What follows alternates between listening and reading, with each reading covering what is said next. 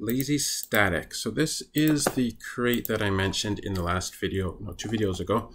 And this is for what are called lazily evaluated statics. So that is if you want to have a like a static or a const, something like that. And but it has something in it that can't be done during the const, what's it called? Context. So there's something in it, there's like an allocation or some reason that you can't, it's not a simple type, so you can't just use it as a static. So let's just, for example, let's say we have this,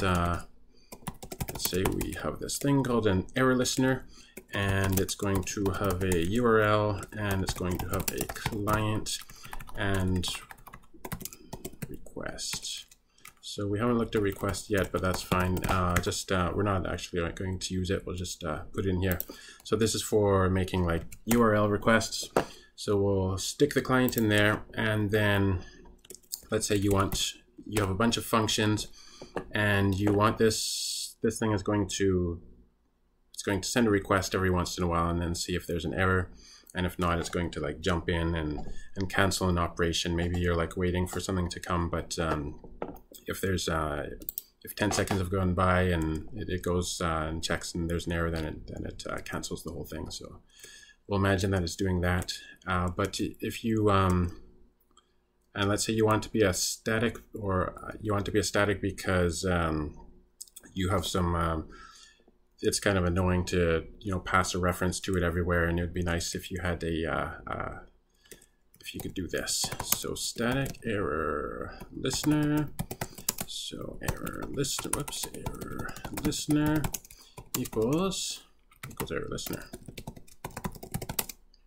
So you make this, and URL is some sort of URL. I'm not going to use it, so it doesn't matter. And then the client is it's the request client default. We're not going to touch it, so that's fine. This is actually async, but we're not touching it yet, so no problem. But then if you click on run,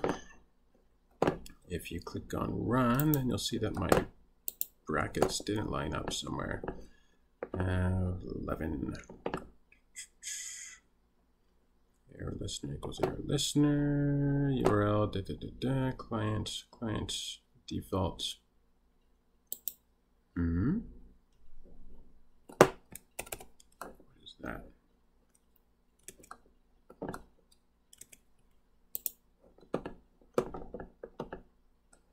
Error.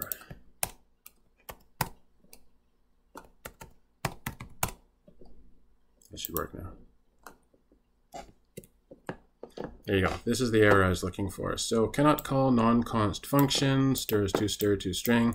So right away, this string is a problem, and I think this would be a problem too. This client default is not it's not const. So calls and statics are limited to blah blah blah. Yeah, there you go. So cannot call this. This doesn't work either.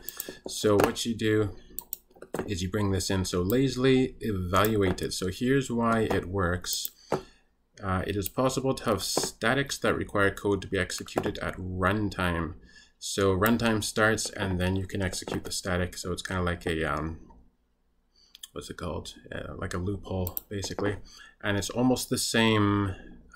It's got its own syntax here, but the only difference is that it calls them static ref instead of a static. So it's nothing weird.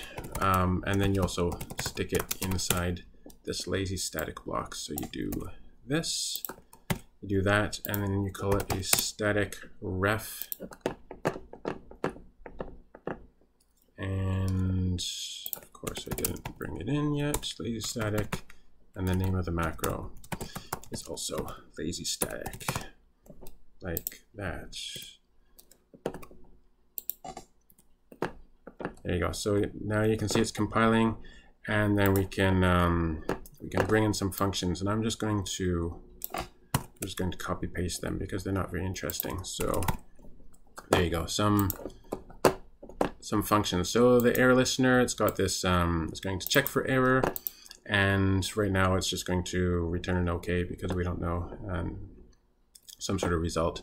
And then we've got some regular functions here, and so it's going to check for error, and here as well it's going to check for error, and then there you go. So now down here we can do like maybe I'll print something. Doing stuff. Is there an error? Like that.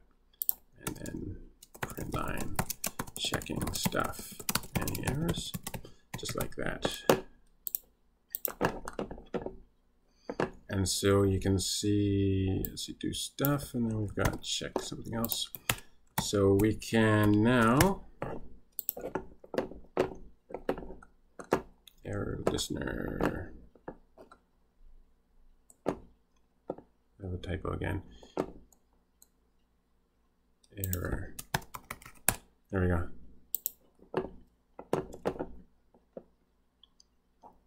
So there you go. You can, yeah, so it works already. So yeah, now we have this this static error listener here, and we can access it. We can we don't need to reference it or anything because it's a static, so you can access it from anywhere.